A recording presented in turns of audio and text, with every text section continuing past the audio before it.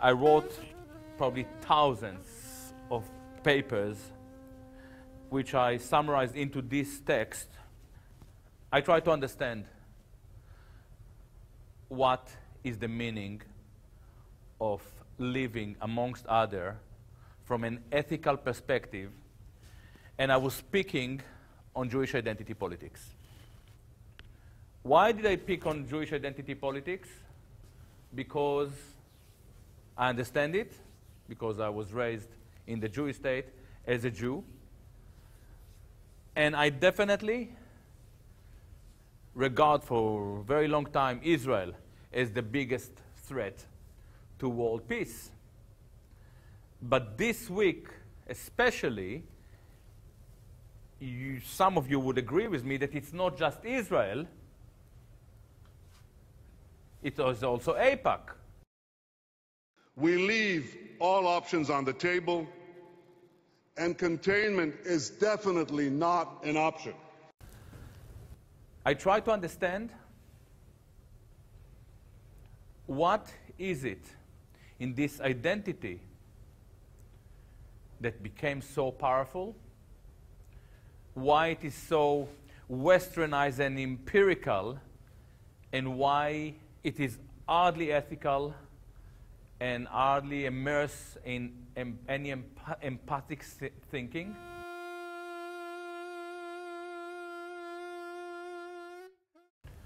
I try to understand what is it about you Americans that allow, why Americans allow such a lobby dominate your foreign policy. And I came up with some devastating answers. My writings are concerned with Jewishness, with this unique exceptionalist ideology that is based on Jewish chosenness.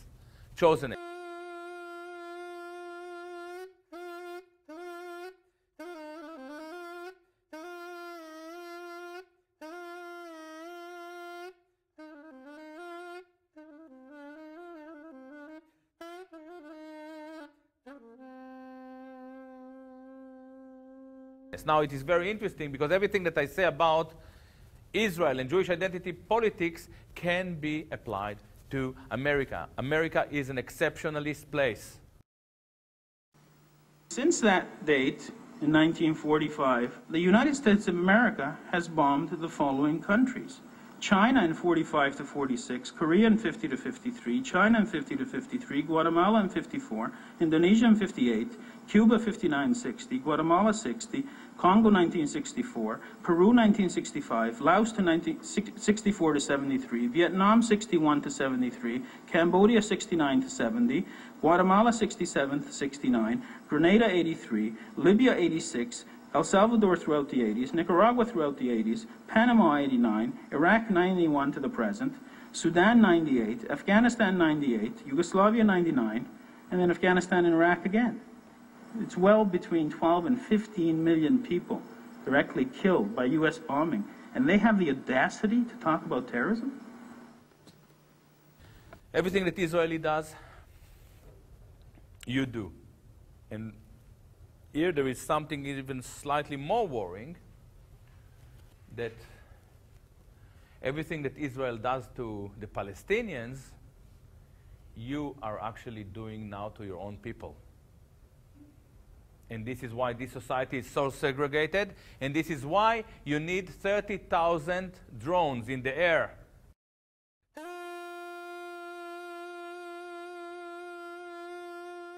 This is a very good question. Your society is in a pretty grave state. I and my administration have made the security of Israel a priority. It's why we've increased cooperation between our militaries to unprecedented levels. If I were a Jew, I'd be a Zionist. I am a Zionist. You don't have to be a Jew to be a Zionist.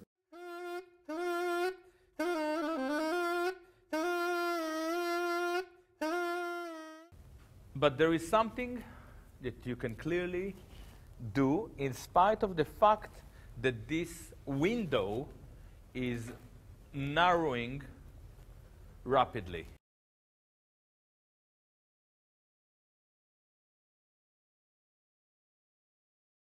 I think that what makes America into a very interesting place is the First Amendment. This is probably the greatest thing you have, and I'm pretty sure that most of you realize that there is not much left of your liberties. There is a serious assault on your freedom. However, we are still here and we are still talking freely.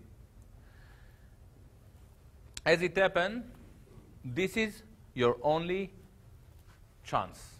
Now, how did they actually jeopardize your freedom? How do they do it? Do they do it through laws? Do they tell you, is there a law that stops you from talking about 9/11?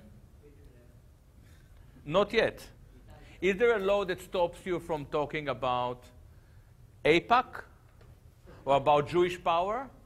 No, not necessarily. Because what they did very successfully is pepper us with a mechanism that made us self-censoring ourselves. Most of us know what we are allowed to talk about and what we should never mention. Now, this is very clever, but it is also very dangerous to those lobbies that promote self-censorship. Let's talk about the Jewish lobby. By the way, you're not even allowed to say Jewish lobby. Here I'm saying it, Jewish lobby, low camera, Jewish lobby. So this is a kind of a liberating experience. Jewish lobby. Yeah, you have to learn how to pronounce the J. Because it is a Jewish lobby. It's not an Israeli lobby. And it doesn't even necessarily represent the Israeli interests. The Jewish lobby is a lobby of run by some very rich American Jews. It is not a representative of the Jewish community. It wasn't elected to represent the Jewish community, but it is a lobby that represents some very rich Jews that are basically looking after their own interest, own business interest, and Israel is just an instrument for them. We have to learn to criticize, to get over this political correctness issue, to really celebrate our freedoms. Why? Not just because we want to be free for real, because we are humanists, and because it is also very important that we do it for the Jews, for our Jewish brothers. Why? Because it is very clear that the Jewish American community cannot restrain AIPAC. And they definitely didn't manage to restrain their AIPACs in Weimar Republic in 1920s. The situation in Germany, in America today, is not different from the situation in late 1920s Germany. They bring a disaster, a total disaster on themselves. If in 2003 it was clear to some of us that the Jewish lobby and some Zionists within the administration were pushing for the war against Iraq because Iraq was the last enemy of the Jewish state in the region, it was so clear to us that it wasn't about WMD, it wasn't about oil. Check out the prices of oil so you know that I'm right. It was an attempt to destroy Iraq, which was basically strategically, it was a very big mistake. Because now Iran is the biggest is the biggest power in the region. By the way, why was it a mistake? Because in Israel, you have some generals. You have some people who grow up like 30 years in the intelligence services before they become decision makers. You even have maybe one or two clever politicians. I'm not so sure about it in Israel. But in AIPAC, what the people in AIPAC know about intelligence, about tactical, about strategic thinking. In order to be in AIPAC, you know, you have to be a rich Jew. Means that you can basically sell toilet seats. And if you really want to get your toilet seats to be sold nationwide, so you get to the higher league of AIPAC, and then you may be able to talk to the Congress. And the reason that you get into these dinners is because you say that you support Israel. I would be very insulted if I were American. Just to tell them that he may not start a third world war on their behalf. If American people cannot say, enough is enough, we want to talk about it, we don't like it, you have a big problem. But it's down to you. Now everybody wants to talk. Yeah. Okay, yeah.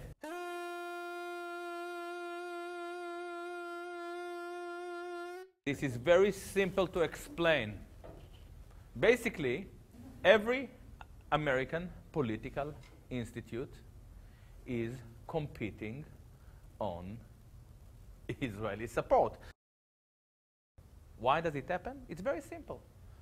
3 decades ago, the Israelis realized, or the lobby or the supporters, that American politicians are much cheaper than tanks.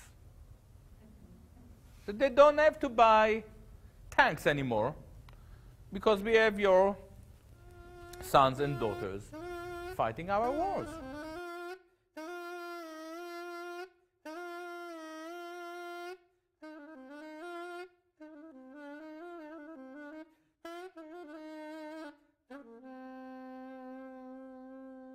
Israel made false flag attacks into an art form.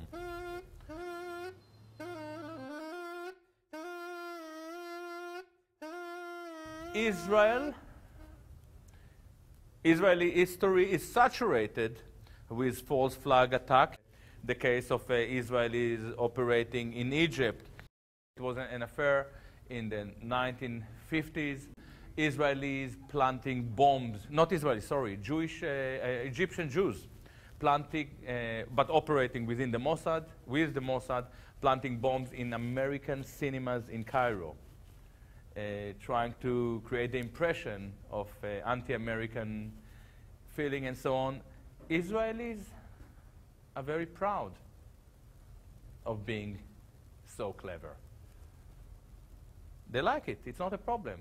It means what is the motto? What is the motto of the Mossad? Do you know? By way of deception, thou shalt do war. By way of deception.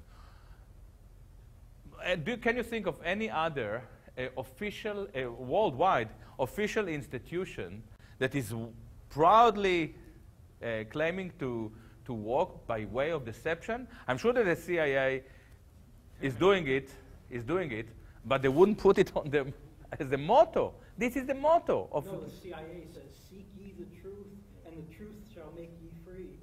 That's exactly. There's definitely something in the Jewish culture and the way the Jews interpret, the Israelis interpret their ethical code or the moral of the Bible. And by the way, by way of deception, it's taken from the Bible.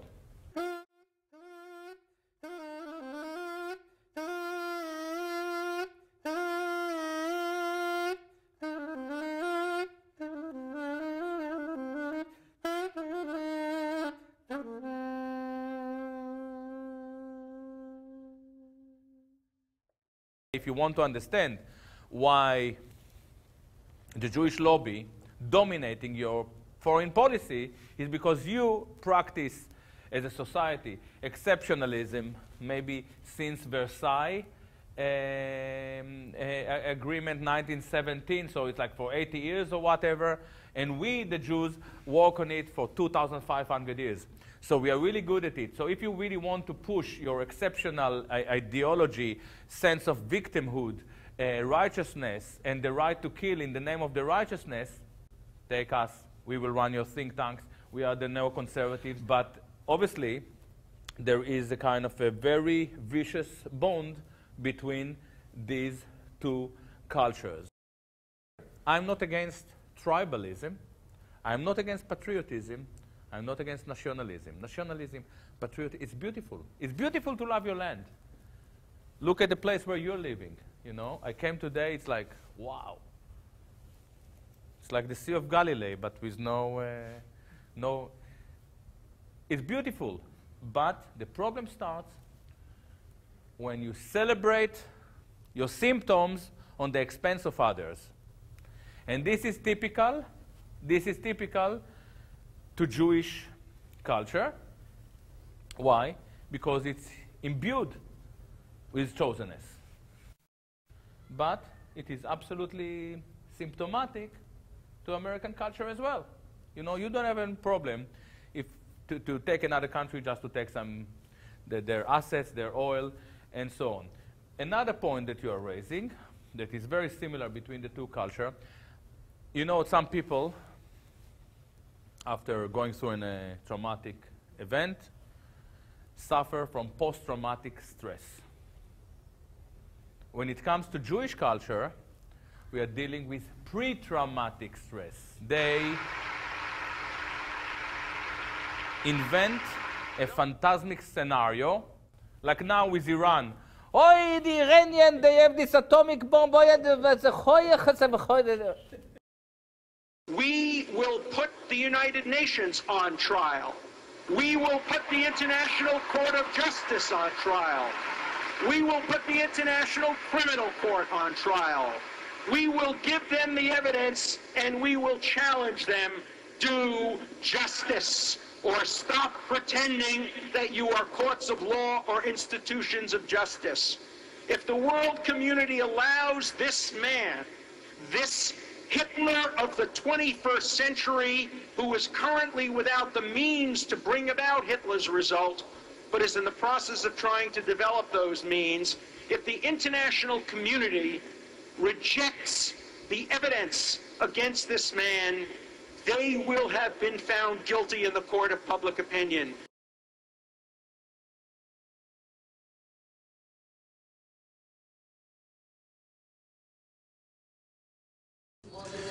Who used the mysterious September 11th incident as a pretext to attack Afghanistan and Iraq, killing, injuring, and displacing millions in two countries with the ultimate goal of bringing into its domination the Middle East and its oil resources. If that's not an incitement to genocide, I don't know what is. And they're shouting, there is a tantrum. It's a dog, it's always a... And the meaning of it, it's a phantasmic scenario because the Iranians don't have an atomic bomb, and by the way, this is a big problem. I would really love Iran to have an atomic bomb tonight, because I can promise you that this would cool the Israeli down and the Americans. There was nothing. It's called power of deterrence. This would make the Israelis into a peace-seeking nation. So the Israelis definitely inventing this scenario, and then they're operating according to their phantasmic scenario. This is something that happens all the time in the Jewish history. Less than 2, actually. According to my knowledge, there are 1.9% of the population. Even the fact that you thought that there are 10% is very symbolic. There are there are around 1.9, but in this country, a very small. And by the way, there are 1.9, but then probably 99% of the Jews also have nothing to do with it. You know, we are talking about a very small community within the Jewish community that is set to serve its interests.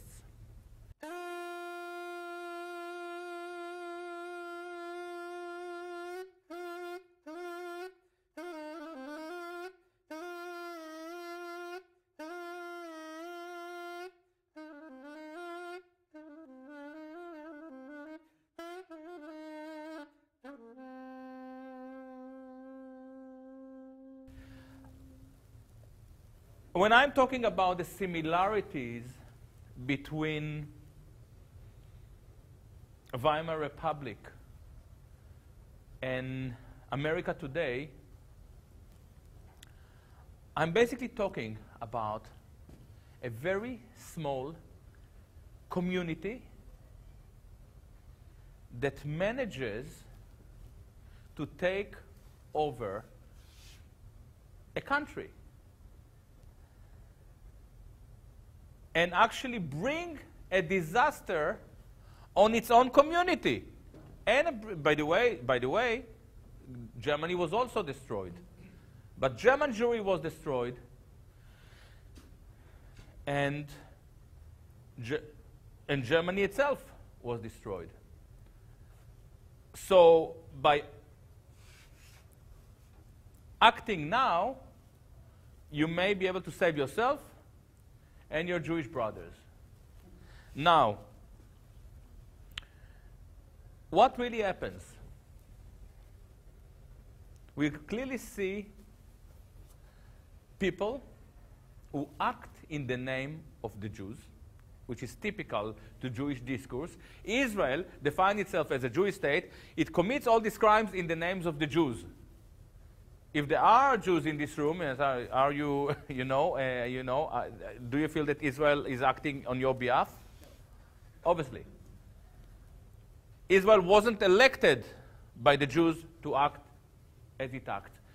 And yet, there is another problem. Though we see some sporadic Jewish dissent voices, it is very clear that the Jews as a community cannot restrain its belligerent lobbies. Because Jews, as a community, have a very unique way to dismiss dissent. There was a guy, you heard about him, his name was Jesus. He had a slight problem with his brothers. He thought that they should universalize their love to their brothers. He said, we are all brothers. He said, we are all brothers. They thought, no. Back. They finished him off. There is never any form of dissent allowed within this culture, which means that they are not going to save themselves. Now, frighteningly enough, there is some Jewish dissent. We have Jews for peace, Jews for death, Jews for Moshe, Jews for Chaim, Jews for Yosef, Jews against AIPAC. What these Jews are doing, do they really care about Palestine? Maybe, but I'm not so sure. I actually don't think so. What they try to do is to present a pluralist Jewish voice.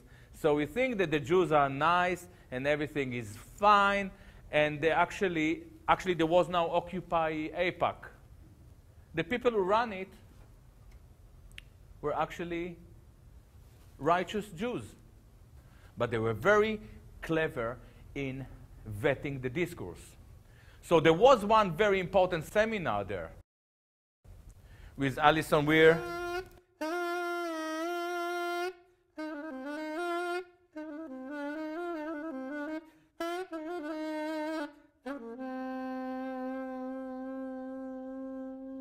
and Jeff Blankford. So I thought, wow, this is good.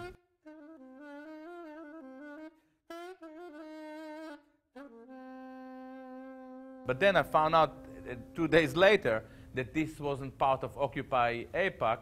It was actually put by Washington Report. We have to be sophisticated. Now, they are very, very sophisticated. Why they're very, very sophisticated? Because you are really newborn in this discourse. They practice it for 2,500 years. This is something that most people don't know. Judaism was born in Babylon. Judaism as we know it was born in Babylon. It was born in circumstances that were very similar to the moment of creation of Zionism. Babylon was a very easy exile, total assimilation, and the Jews, some Jews, rabbis or whatever, are afraid of the Jewish identity evaporating. And they invent this exilic identity, which is a complete fuck up. Why? Because the Jews, every religion, Muslims, Christian, Buddha, whatever, people are connected always, try to find a bond with their land, with nature, with the people around them. No. If you are a Jew, you are connected with a different place and different time. All right? So this is very important for you to understand what I'm saying now. It is an exilic religion that evolved into an exilic identity. They are always connected to a different place, to a different... This is why when they manage eventually, they always want to come to Jerusalem, and then they come to Jerusalem and they don't know what to do with it. Because they are used to be connected with, from afar. They come to Jerusalem with Zionism.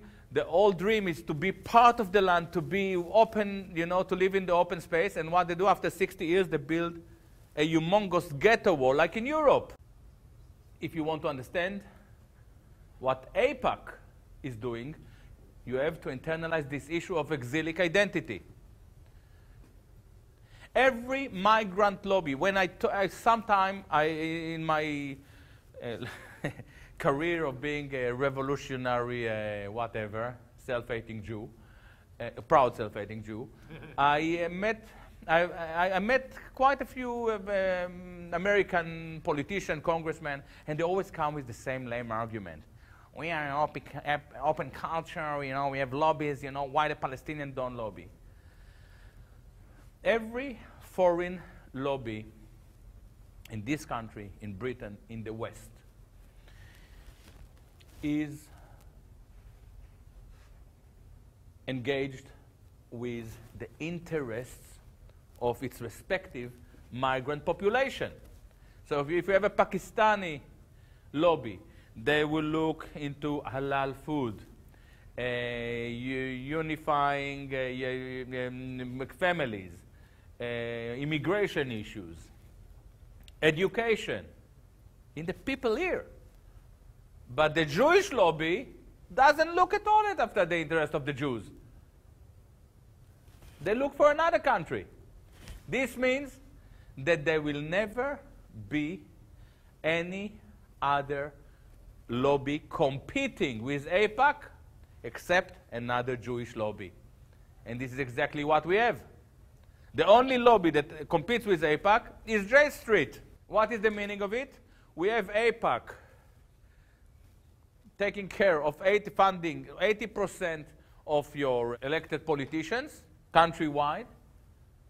And then we have another lobby that is also ultra-Zionist, and they fund the rest 20%, and in general, 100% of your elected politicians are funded by a foreign agency. Some of us are familiar with the work of Israel Shahak on the Talmud. There are some devastating elements in the Talmud. Do you know the Talmud? Jews don't know the Talmud. So what we see in the process of secularization in the process of secularization, we managed to transform the Talmud into a very brutal, chauvinist, racist philosophy. They really managed to pick from the Talmud the most devastating ideas, sometimes even hatreds toward Goyim. And this is indeed reflected in Israeli politics, the way they treat Palestinians and so on. And when you look at AIPAC, at the dismissal of human life in general. So I'm split here between agreeing that they don't know the Talmud, but something from the Talmud definitely filtered into the culture.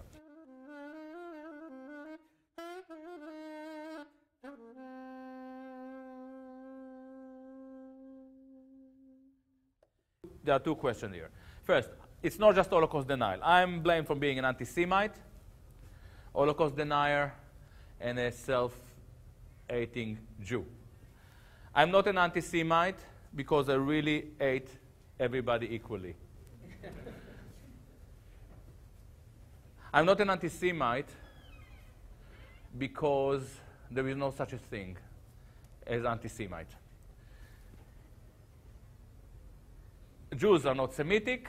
They blame people for being an anti-Semite because by blaming people for being anti-Semite, they reassure the fantasy of themselves being coming from the region. And they are not from the region, and they have never been from the region.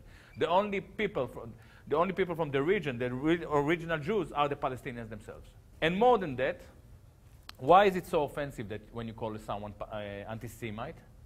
Because you blame someone for being racist. And Jews are not a race. They behave as racist, as a collective, but they're not a race. Self-hating Jew. I'm not a self-hating Jew. I'm a proud self-hating Jew. When you criticize Israel, you are blamed for being a self-hating. And my initial instinct was to say, hey, I don't hate me, I hate you. Which is a good answer. It's funny. But I really don't want to engage in politics of hatred. I learned from one of my philosophical mentors, Otto Weininger, very clever insight he came up with. He says, the scientist looks at the world and he manages to come with some general observations. The artist, I'm an artist, looks in the mirror, looks inside himself or herself, and manages to come with observation about the world. I basically learn a lot about Jewishness, Judaism, looking into myself. So I really don't like the Jew in me, but the question is, why is it that when I hate myself, so many Jews are offended? It's an interesting question. And now, Holocaust denial. Oi, my favorite subject. Yeah, listen, I'm playing in Germany, Austria, France on a weekly basis. My book coming now in France this week. It comes in Germany in 2-3 months. If I'm a Holocaust denier, take me. They're very strict about it. I argue openly that if Jews want really to move forward, they must look into their history. They must look in the mirror. And this is clearly something that they don't manage to do as a collective. I argue that if Jews want to understand the Holocaust not as a religious narrative, as a historical chapter that is a meaningful event, they have to understand the circumstances that led to their destruction. If Jews, as a collective, are empathic human beings, they should ask themselves, how did we manage to get the Germans and the French and the Ukrainians to hate us so much? To feel a bit guilty about it. This is the first time that I'm saying it in public. How is it that we came to Palestine, we promised all our brothers in the diaspora, Jews, to come to bring to life the new civilized Jew, and check out how much these people hate us. What is it about us? How can one avoid this question? I, for instance, know very well, and we spoke about it today in the radio, why Zionists and Jewish anti-Zionists hate me so much. I know exactly what I'm doing that they don't like. Isn't it about time that the Jews as a collective ask exactly the same question? Or a Jewish historian ask the same question? For raising these issues, and I address it in the book, and you better buy the book because I had a catastrophe and I have too many books. Buy 4 or 5. If you buy 1,000, we give you a good price. You see, I'm from the tribe. But I really mean it. It's not a joke. A really good price for 1,000 copies. For raising these questions, I'm called a Holocaust denier. And you know what? It was very hurtful for many years to see myself defamed and smeared and dragged into this crap. I don't know what happened, but in the last year, I really learned to enjoy it. So when I saw last week a group of 17 Jews, Marxist anarchists, hey, red Jews defaming me with another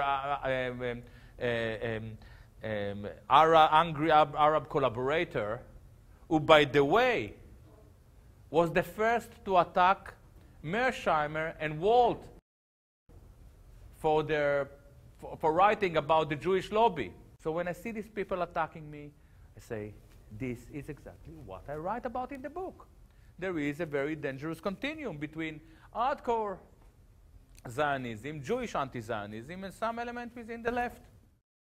It is definitely a forged document, but AIPAC is a mainstream news.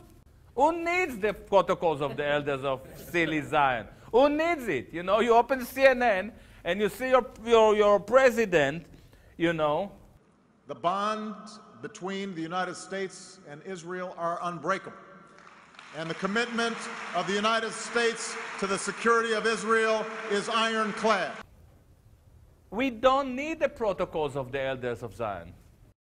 What we see now is very interesting with AIPAC, because until now, they really tried to control, to dominate American politics and to do it behind the scene. Now it's totally open, and they're pushing for a world war. We're making our most advanced technologies available to our Israeli allies.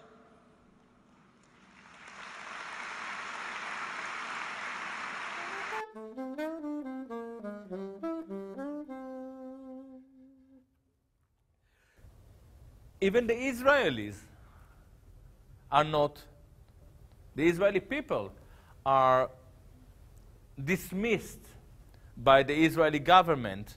Now, this is why we saw this Israeli uprising in the summer, because they don't have any place to live in. But 30% of Tel Aviv flats are empty. Why they're empty? Because they were bought along the years by rich Jews. American, French, British. Why? Because they need a Holocaust shelter. But what kind of people need Holocaust shelter? Do you have, Jim, do you have a Holocaust shelter? Do you have a Holocaust shelter? What kind of people need Holocaust shelter? People who know that they may bring a show on themselves. The Balfour Declaration was a 1917 declaration by Lord Balfour, British, who promised the Jews national home in Palestine, on the expense of the Palestinians. And we never learned in Israel what happened there. Why? Why the British decided to give a national home to the Jews? When we asked, they came up with a very simple answer. There was a guy, Chaim Weizmann, who later became the first Israeli president. He was a very important scientist, helped the British war effort, and they really wanted to give him presents. This is a beautiful story, beautiful Jewish story. You see, we are so clever, they don't know how to we save them. No, British don't give a state to scientists. They may give them a castle in Scotland. All right? Nonsense. Crap. Only when, maybe 6, 7 years ago, I learned from actually an Israeli author, Amos Elon. I really highly recommend this book about the German Jewry if you want to understand what was going on there. It's called The Pity of It All.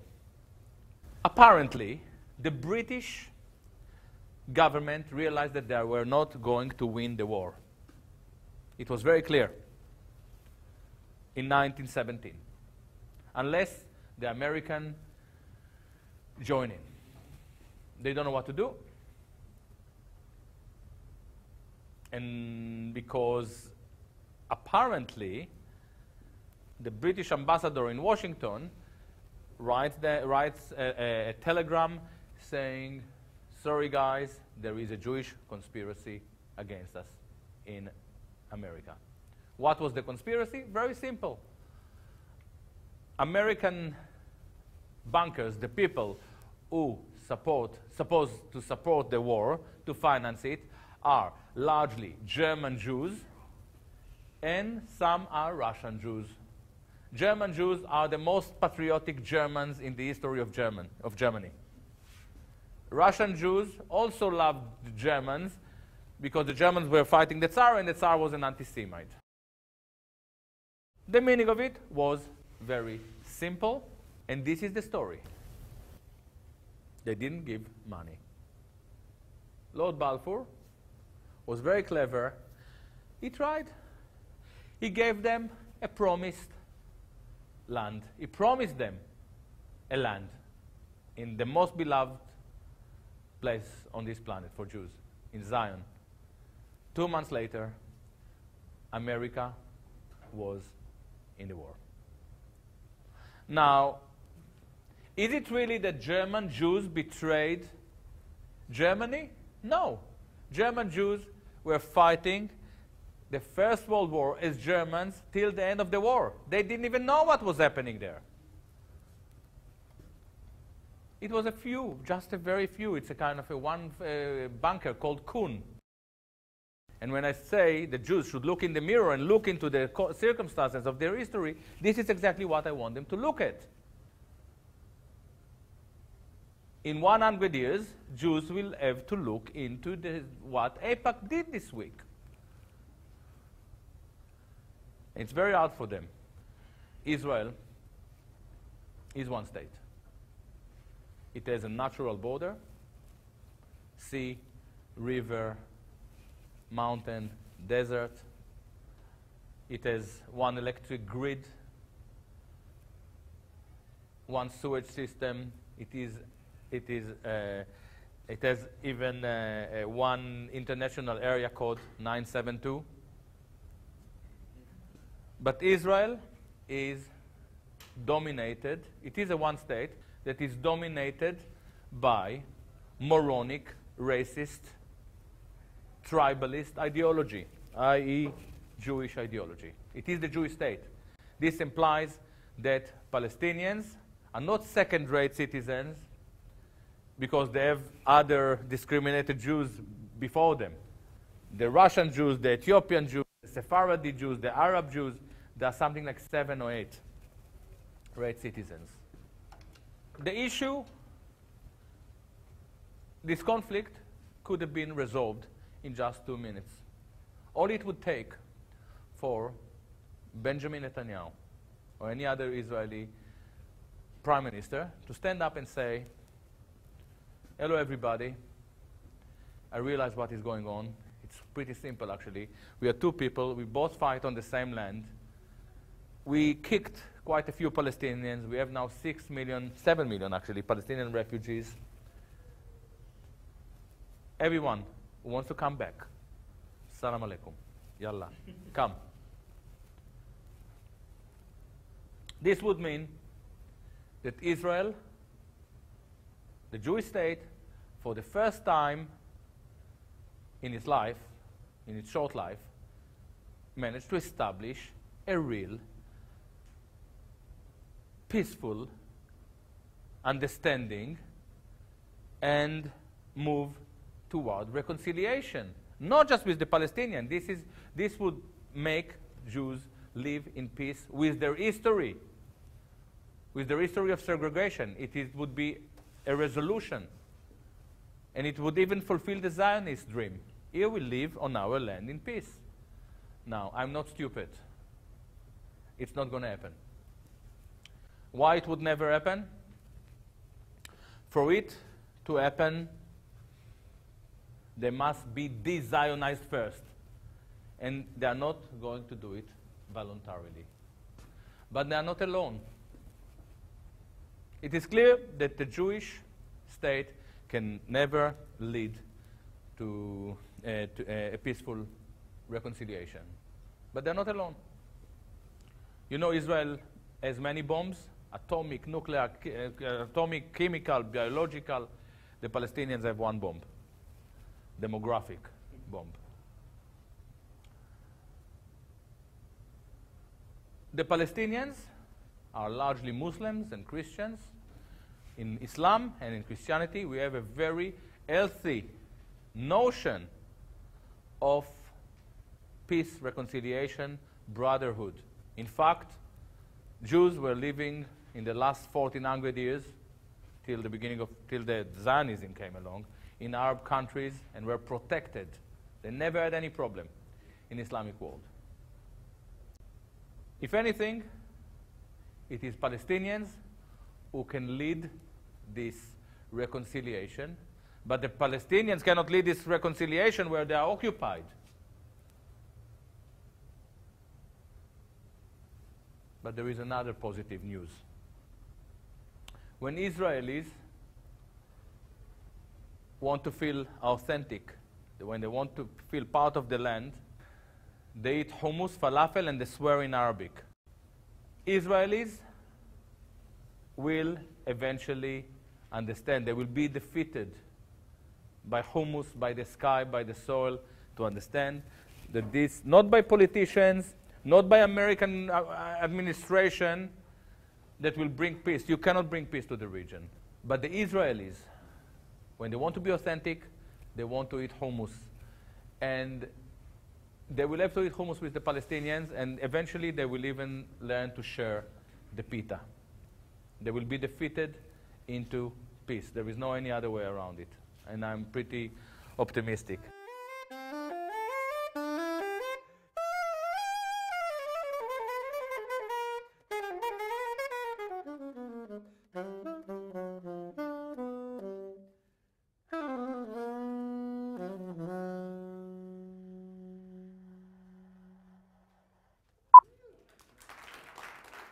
Thank you so much.